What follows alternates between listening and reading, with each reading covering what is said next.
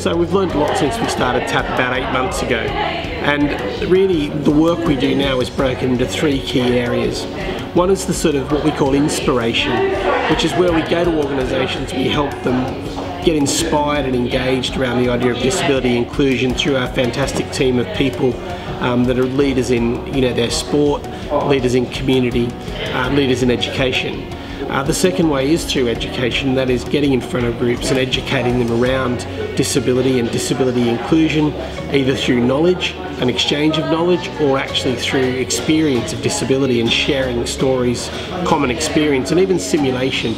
And the third way is really getting involved in their organisations around culture change, process change, and really the change of behaviours around how things work in companies. And that's really where the majority of our work's now done.